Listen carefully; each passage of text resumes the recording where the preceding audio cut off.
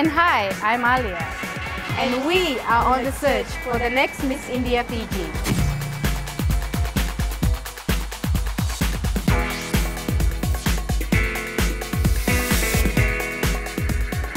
For the first position, we're here at Tapu City. Yeah, so let's go to level 4 and check it out.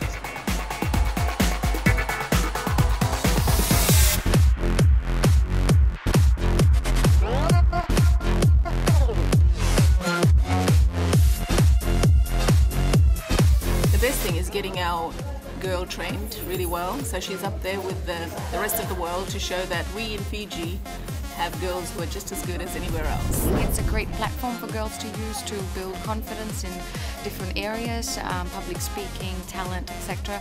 I also think that it's really good for girls to come out and feel comfortable to be doing this sort of thing, and for us to get up to in the international arena and say we've really got some talent down in the islands.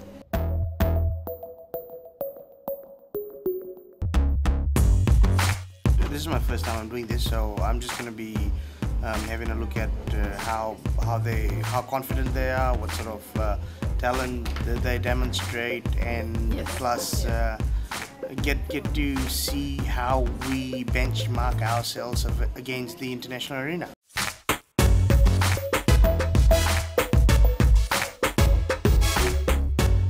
I didn't know I would end up being Miss Fiji and being given that title, that responsibility, but it was a really wonderful experience, I would say, something that helped me grow as a person, and it gave me that wonderful chance of representing my beautiful country at an international stage. And I think all in all, it's a wonderful pageant that I'd encourage young girls like me to participate in.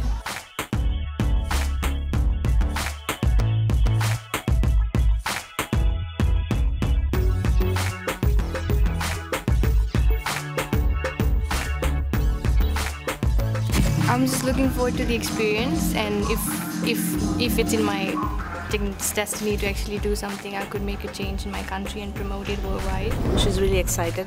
In fact, she wanted to do modeling before, then I stopped. I said, you have to study first before you go in the field of modeling, because I think she's got a nice figure. How are you? I'm good, thanks. A little bit nervous? Yeah, very much. Don't be. Just be yourself, okay? Tell us a little bit about yourself. I'm currently doing my last year in JNC. I'm 18 years old. I have a few talents. I like dancing, singing. I'm a Facebook addict. Why do you think we should select you to be Fiji's representative? Sorry, I'm a bit nervous, but I would say that not many girls think like me, because as when someone asks me these questions and as to how I answer to them, they just tell me you're stupid, because like what I think, that's not what people think. They think that, it's just an ordinary thing. But I think if I can represent my country and the state I live in, I think it's a good thing, because it's going to make every person proud as to who lives there. And if I am selected, I can make a difference. I believe I can make a difference in what people's perspective of our country is. Thank you, Nishika. I think we're ready to see your talent. कहते हैं मुझको रास रसीली बच के